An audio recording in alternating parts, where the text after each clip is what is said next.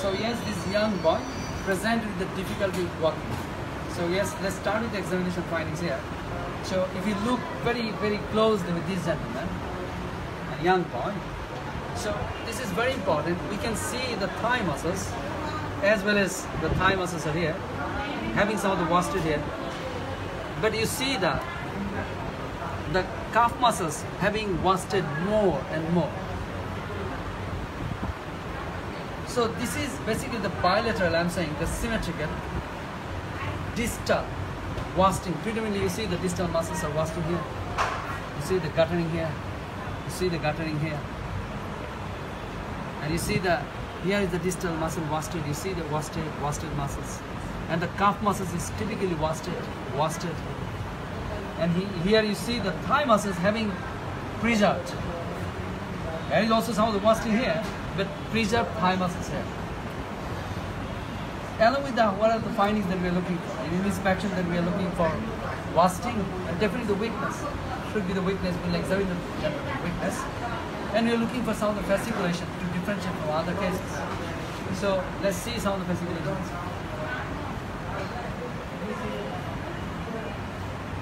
So fasciculations are absent. So what I'm saying, mind, is very much important is spot diagnosis that we need to say. What I'm saying, just listen in a single sentence, mind, a single sentence. Symmetrical, say with me, symmetrical. Symmetrical. Bilateral. Bilateral. Predominantly.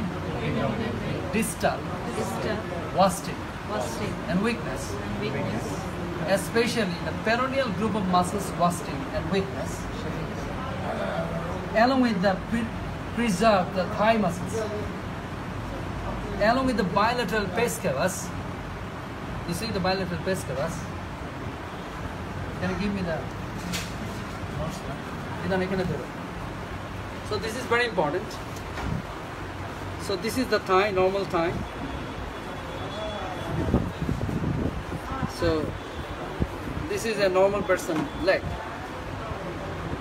So predominantly preserve the thigh muscles. If these muscles is lost, so these will be something like that. And there is a pes cavus giving an inverted champagne bottle. So this is a spot diagnosis of the Charcot-Marie-Tooth disease, or we call the HSMN type 1. Hereditary sensory motor neuron disease type 1. So immediately after that you need to confirm the three important questions: that what type of the lesion, what is the lesion, and why is the lesion. So what type of the lesion, you already got the answers. I said the lower motor neuron type of weakness equal to WWF. So wasting and weakness, you got the wasting weakness, so definitely the lower motor neuron. Once again, definitely the most common, the disease happens in medicine is the peripheral nerves, is the peripheral neuropathy. Because the lower motor starts from the spinal cord, then the anteromuscular, then the nerve roots, then goes to the peripheral nerves, and yes, the neuromuscular junction, the muscles as well. So what I'm saying, what are the levels of the lesion of the peripheral nerves? And why the disease is happening? This typical disease happens in a Charcot-Marie-Tooth disease, and another name of the disease is the peroneal muscular atrophy, sometimes we say. So here's the typical peroneal muscular atrophy. In that case, we can show the, here's the lower motor neuron along with the some of the hyporeflexion, you can see. So the reflexes are absent. After clinching, then you need to say the absent, otherwise you need to say the interest. So ankle reflex is here. So once again, ankle reflexes are absent, along with the bilateral pes cavus. So I'd like to talk more. In that case, that sometimes you're getting here some of the thickened nerves, So this is the common peroneal nerve, bilaterally thickened, and the findings we have found. Sometimes some of the people are taking some of the nerve biopsies to see what's going on with this gentleman. Clear? So summary talk is that Charcot-Marie-Tooth disease, or HSMN type 1, is a predominantly motor neuropathy.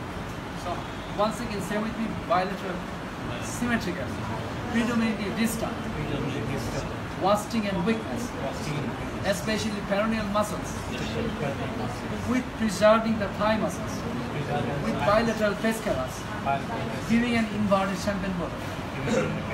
Champagne bottle appearances. This is called the Charcot-Marie-Tooth disease. With the deep tendon reflexes will be reduced, with or without some of the bilateral thickened nerves, the common peroneal nerves. Immediately after that, you can see the yes, go into motion. Then heart देखो. Then heart. Yes, are close. We are closing. So same idea. This is very important. In the upper limbs, you see the guttering of the fingers, and also you see the space in between the thumb as well as the index finger. This area, I say, if this is lost, means the loss of muscles. This is called the wash. I say the wash, washing the small muscle of the hands with the some of the clawed hands.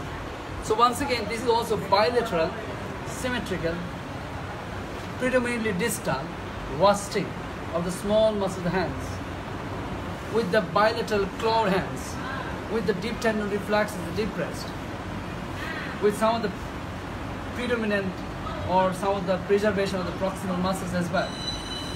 This is once again the Charcot medical disease. Sometimes here also we are getting some of the nerves, thickened nerves. There is the ulnar nerves thickening is also amplified. So you turn round. This is called the HSMN. So you tell the examiners, yes, my clinical diagnosis of this young boy. Once again, the lower motor neuron, type of the weakness, type of the lesion. Second, yes, the lesion is in the peripheral nerves, the peripheral neuropathy, the predominant motor neuropathy. My first differential diagnosis, most likely diagnosis is the HSMN type 1, SsAcademy. The name is the Charcot medical disease, and the name once again, peroneal muscular atrophy. Why? Because of evidence by bilateral, symmetrical, distal, wasting weakness, predominantly or especially the peroneal group of muscles with preserving the thigh muscles, giving an inverted champagne portal appearances, and with or without bilateral thickened nerves, common peroneal nerves. So yes, my clinical diagnosis, most likely diagnosis is the HSMN type, but it can be other differential diagnosis. It can be AIDP, it can be CIDP, it can be once again the multifocal motor neuropathy conduction and other causes of motor neuropathy. But I'd like to examine this, investigate this problem. I'd like to do the MCS, nerve conductions, that will give the right answer. Then show the demyelinating polyneuropathy. So demyelinations will give the group disease, the demyelinating polyneuropathy, which is axial type of polyneuropathy. I hope that you enjoy. Thank you. Thank you. Stop.